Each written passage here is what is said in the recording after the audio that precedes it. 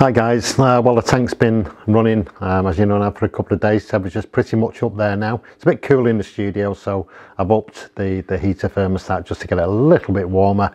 Run it at about 23.5 degrees, want it up about another degree, which should be fine later today or tomorrow. Just giving you a visual now how it looks as is, which is absolutely fine, but lots of people like to add an air pump to the tank.